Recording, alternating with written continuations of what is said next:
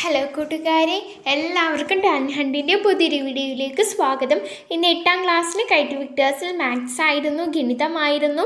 കൂട്ടുകാരെ, ഇന്ന് മാഷ് ആദ്യം നമുക്ക് പറഞ്ഞു തന്ന കാര്യം എന്താണ് സമഭുജ ത്രികോണം, ഇക്വലാറ്ററൽ ട്രയാങ്കിൾ.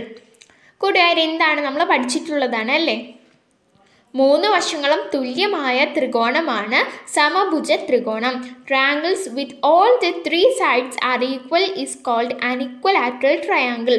3 വശങ്ങളും, നിങ്ങൾക്ക് ഇവിടെ ഒരു ട്രയാങ്കിൾ കാണാൻ സാധിക്കുന്നുണ്ടല്ലോ, ട്രയാങ്കിൾ ABC.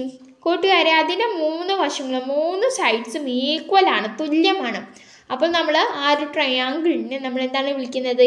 ഇക്വലാറ്ററൽ ട്രയാങ്കിൾ എന്നാണ്, സമഭുജ ത്രികോണം എന്നാണ്. 2 വരകൾ കൂട്ടിമുട്ടുമ്പോഴുണ്ടാകുന്ന എതിർകോണുകൾ തുല്യമാണ്. കൂട്ടുകാരെ, നിങ്ങൾക്കിവിടെ 2 വരകൾ കൂട്ടിമുട്ടിയത് കാണാം. ഇപ്പോൾ ഇവിടെ എത്ര കോണുകൾ, എത്ര ആംഗിൾസ് ആണുള്ളത്? 4 ആംഗിൾസ് ആണുള്ളത് അല്ലേ? ഇതിൽ ഒരു ആംഗിളിന് അഥവാ ഒരു കോണിന് എതിരായി വരുന്നത്, അതായത് ഓപ്പോസിറ്റായി വരുന്ന ആംഗിളും ഈക്വൽ ആയിരിക്കും. അതായത് ഒരു കോണിൻ്റെ എതിർകോണം തുല്യമാണ്. 2 വരകൾ കൂട്ടിമുട്ടുമ്പോഴുണ്ടാകുന്ന എതിർകോണുകൾ തുല്യമാണ്.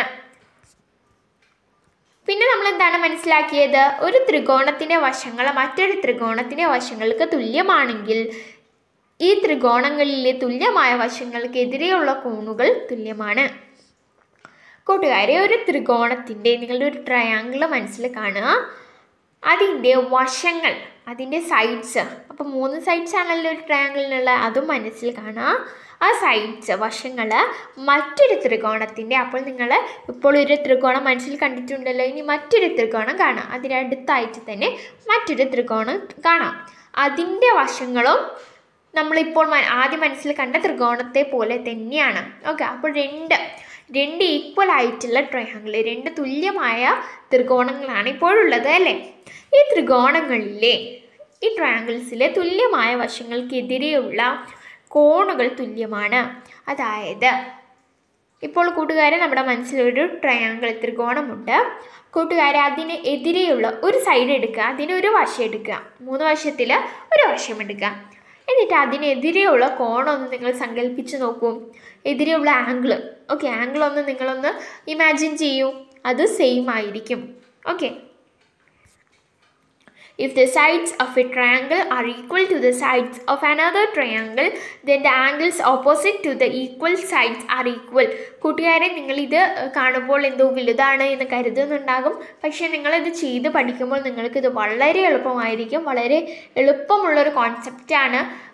നമുക്കിതിലെ ആക്ടിവിറ്റീസ്, ഈ ഒരു പാഠത്തിലുള്ള പ്രവർത്തനങ്ങൾ ചെയ്യാൻ വളരെ ഇൻട്രസ്റ്റഡ് ആയിരിക്കും. കാരണം വളരെ നമുക്ക് മനസ്സിലാകുന്ന രീതിയിലുള്ള ആക്ടിവിറ്റീസാണുള്ളത്. ഇനി നമ്മളോട് വരയ്ക്കാനാണ് പറഞ്ഞിട്ടുള്ളത്. വശങ്ങളുടെ നീളം 7 സെൻറ്റിമീറ്റർ 4 സെൻറ്റിമീറ്റർ ആയതും അവയ്ക്കിടയിലുള്ള കോണിൻ്റെ അളവ് 70 ഡിഗ്രി ആയതുമായ ഒരു ത്രികോണം വരയ്ക്കുക.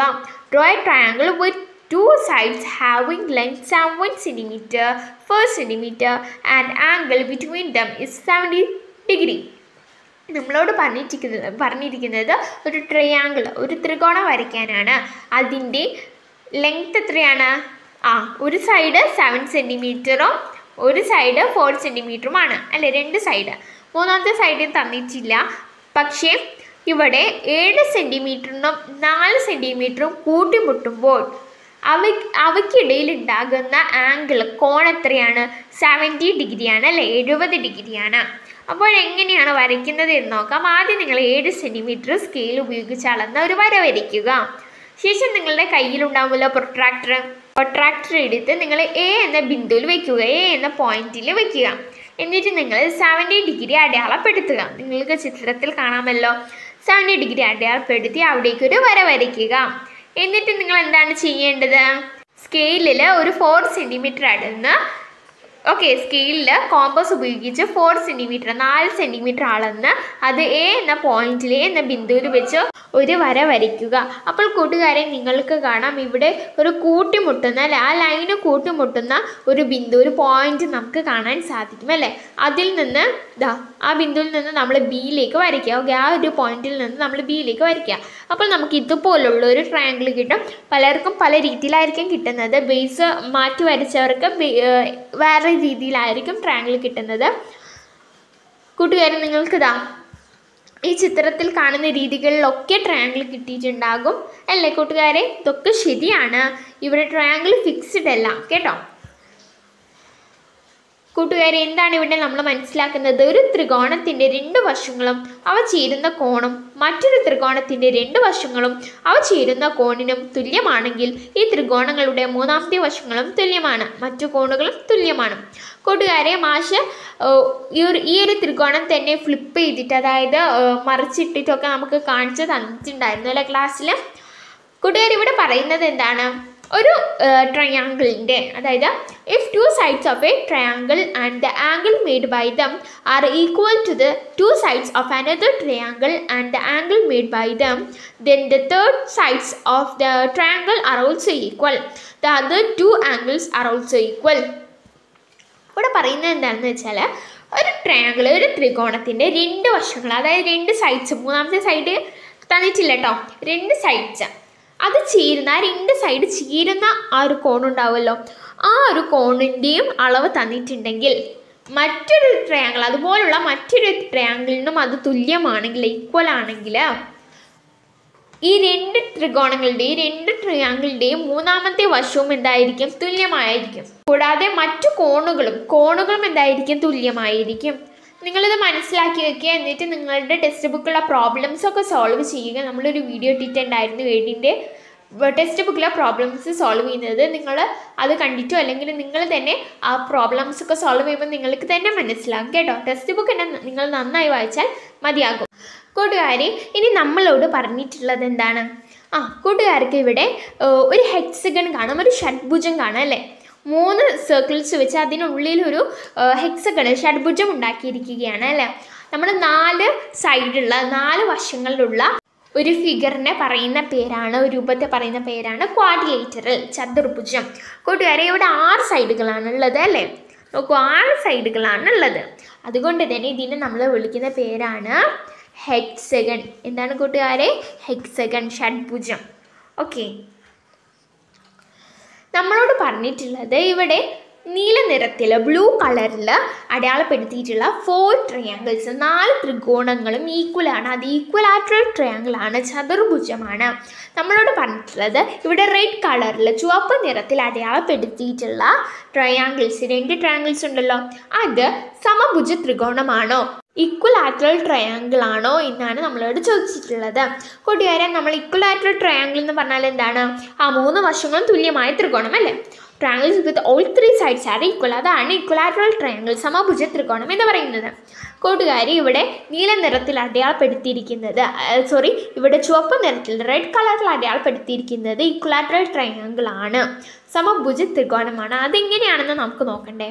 നോക്കൂ കൂട്ടുകാരെ, ഇവിടെ ക്യൂ ആണ് അല്ലേ? ഇതിൻ്റെ നടുവിൽ കാണുന്ന മിഡ് പോയിന്റ്, മധ്യബിന്ദു എന്ന് പറയുന്നത് ഏതാണ്? ക്യൂ ആണ്. Q is the midpoint of AB and ED. ABക്കും EDക്കും നിങ്ങൾ ഈ ചിത്രം നിങ്ങളുടെ മനസ്സിൽ കാണാൻ നിങ്ങളുടെ നോട്ട്ബുക്കിൽ വരയ്ക്കുക കേട്ടോ. എന്നിട്ട് നിങ്ങൾ ഇത് ശ്രദ്ധിക്കുക. ABക്കും EDക്കും ഇടയിലുള്ള, അതായത് മിഡ് പോയിന്റ്, മധ്യബിന്ദു ഏതാണ്? Q ആണ്. QD and QA are equal. QE and QB are equal. QDയും QAയും സമമാണ്, QEയും QBയും സമമാണ്. അത് നിങ്ങൾ ഈ ഫിഗർ നിങ്ങളുടെ നോട്ട്ബുക്കിൽ വരച്ചിട്ടുണ്ടായിരിക്കണം. അപ്പോൾ നിങ്ങൾക്ക് അത് നോക്കിയാൽ പെട്ടെന്ന് തന്നെ നിങ്ങൾക്ക് മനസ്സിലാകുന്നതാണ്. In triangle EQD, the sides QE, QD are equal to the sides QA and QB of the triangle AQD. കൂട്ടുകാരെ, നമ്മളിവിടെ പറഞ്ഞു 2 ട്രയാങ്കിൾ ഉണ്ട് അല്ലേ? ചുവപ്പ് നിറത്തിലുള്ള 2 ട്രയാങ്കിൾ ഉണ്ട്. അത് triangle EQDയും triangle AQDയുമാണ്. Triangle EQDയിലെ QE, QD ഈ 2 സൈഡ്, QE, QD ഈ 2 സൈഡും ട്രയാങ്കിൾ AQDയിലെ ത്രികോണം AQDയിലെ QA, QB എന്ന് പറയുന്ന സൈഡിന് ഈക്വലാണ്, സമമാണ്. ഓക്കെ, 2 ട്രയാങ്കിളിലെയും വശങ്ങൾ, സൈഡ്സ് ഈക്വൽ ആണ് എന്നാണ് ഇവിടെ പറയുന്നത്. ഓക്കെ, ചുവപ്പ് നിറത്തിലുള്ള 2 ട്രയാങ്കിളിൻ്റെ സൈഡ്സ് ഒക്കെ ഈക്വൽ ആണ് എന്നാണ് ഇവിടെ പറയുന്നത്. And the angles formed in between these sides are also equal. കൂട്ടുകാരെ, ഈ ട്രയാങ്കിളിലെ വശങ്ങൾക്കിടയിൽ രൂപപ്പെടുന്ന വശങ്ങൾക്കിടയിൽ സൈഡ്സിൻ്റെ ഇടയിൽ രൂപപ്പെടുന്ന ആംഗിൾസ് കോണുകളും എന്തായിരിക്കും? ഈക്വൽ ആയിരിക്കും. ഓക്കെ, ഇവിടെ കോണുകളും ഈക്വൽ ആയിരിക്കും, വശങ്ങളും ഈക്വൽ ആണ്. These triangles are equal triangles. ഈ triangles എന്താണ്? Equal triangles ആണ്, equilateral triangles ആണ്. Sides opposite to the equal angles are equal. കൂട്ടുകാരെ, നിങ്ങൾക്ക് മനസ്സിലായല്ലോ, ഇത് ഇക്വലാറ്ററൽ ട്രയാങ്കിൾ ആണ്, സമഭുജ ത്രികോണമാണ്. നിങ്ങൾ ഇത് എഴുതിയെടുക്കുക. മലയാളം മീഡിയം വിദ്യാർത്ഥികൾക്ക് പറഞ്ഞു തരാം, നിങ്ങൾ എഴുതിയെടുത്തോളൂ. എ ബിക്കും ഇ ഡിക്കും ഇടയിലുള്ള മധ്യബിന്ദുവാണ് Q. QD സമം QA, QE സമം QB. ത്രികോണം EQDയിലെ വശം QE, QD എന്നിവ ത്രികോണം AQDയിലെ QA, QB എന്നിവയ്ക്ക് സമമാണ്. കൂടാതെ തുല്യവശങ്ങൾക്കിടയിൽ രൂപപ്പെടുന്ന കോണുകളും തുല്യമായിരിക്കും. അതുകൊണ്ട് തന്നെ ഈ ത്രികോണങ്ങൾ സമഭുജ ത്രികോണങ്ങളാണ്.